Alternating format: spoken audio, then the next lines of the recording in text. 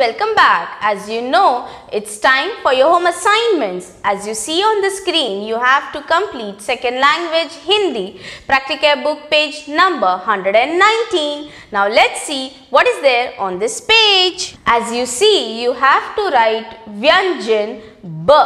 Vyanjan B. ब से क्या आता है?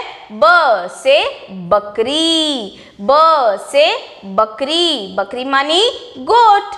ब से बर्फी, बर्फी क्या होता है? एक स्वीट होता है। ब से barfi. Now let's see how to write व्यंजन ब। Now let's see how to write व्यंजन ब। सबसे पहले एक सीधी रेखा, फिर एक कर्व बनाना है। कर्व के अंदर एक आड़ी रेखा और एक सोई हुई रेखा। ये है हमारा व्यंजन ब। व्यंजन ब।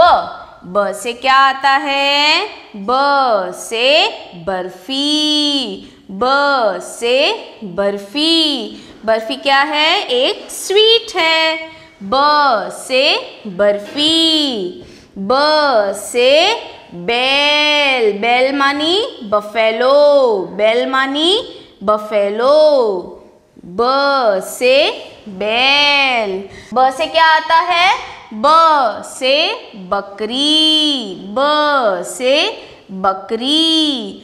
बकरी मानी in English we call it goat.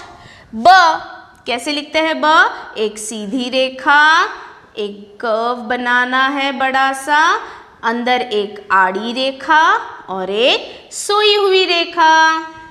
Make standing line, make a curve, make a sleeping line inside the curve and then one sleeping line. ये है हमारा व्यंजन ब। Kindly complete your page, practical book page number 119 and send it on your WhatsApp group. See you next time. Bye bye.